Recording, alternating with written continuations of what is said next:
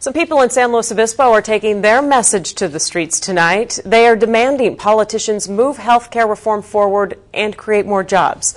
The group is gathered in the downtown area for a march and rally. KSBY News reporter Danielle Lerner shows us how things are going. She's live in San Luis Obispo. Hi, Danielle. Good evening, Jeanette. We're here at the intersection of Monterey and Santa Rosa streets, and as you can see and probably hear, a lot of the protesters have made their way out to the street corners behind me. Now, more than 100 people turned out for tonight's event, and it all started earlier at the Mission. Now, several healthcare providers and former patients took to the Mission steps, demanding that Congress take action and move forward with healthcare reform. The group also sang songs, including a rendition of "This Land Is Your Land" called "This Plan Is Your Plan."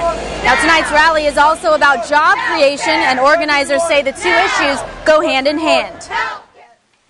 And usually when you lose your job, you lose your health care. So these people are hurting. Not only do they not have an income, but they can't afford the high premiums of the insurers.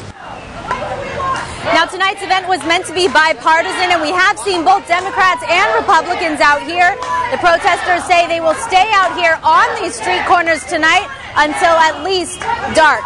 Reporting live in San Luis Obispo tonight, I'm Danielle Lerner. Jeanette, now back to you. Well, they're certainly gathering attention to their cause. Thanks, Danielle. People United for Healthcare and Jobs now hosted tonight's rally. Other groups on hand include Central Coast Clergy and Lady for Justice, along with the local chapter of healthcareforall.org.